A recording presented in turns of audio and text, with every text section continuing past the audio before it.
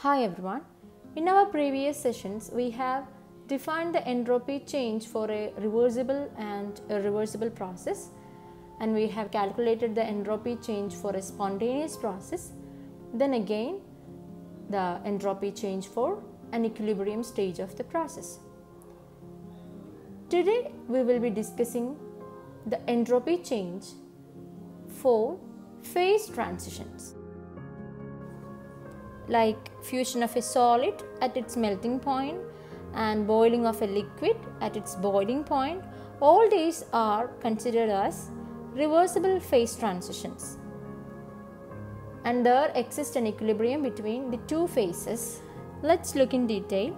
The entropy of fusion can be defined as the entropy change accompanying the conversion of 1 mole of a solid substance into its liquid form, and it's happening at its melting point. And the equation is given by delta fusion entropy is equal to delta fusion enthalpy divided by the temperature of melting, that is melting point Tf.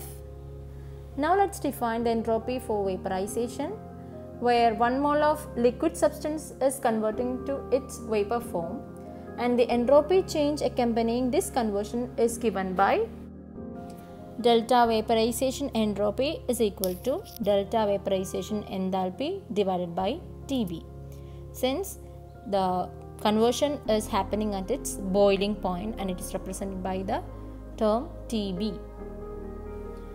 And during the conversion of 1 mole of a crystalline form of a substance into its another crystalline form, there occurs one transition and there occurs some entropy change, and this is given by delta transition entropy is equal to delta transition enthalpy divided by temperature, where T represents the transition temperature.